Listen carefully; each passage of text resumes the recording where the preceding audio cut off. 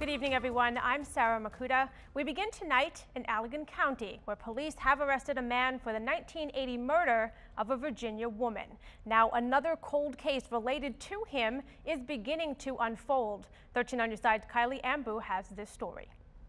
70-year-old Dennis Bowman was arrested yesterday for the murder of Kathleen O'Brien Doyle, a 25-year-old woman who was found dead in her Norfolk, Virginia home nearly 40 years ago. Bowman has criminal records that include both sexual and non-sexual crimes, while now attention is turning to another case related to him. His adopted daughter went missing in 1989. She is still missing to this day. Today we spoke with her biological mother, who says she'll continue to fight for justice. I think this is a reprieve for me, in a way, that I get to realize the love I've had for her.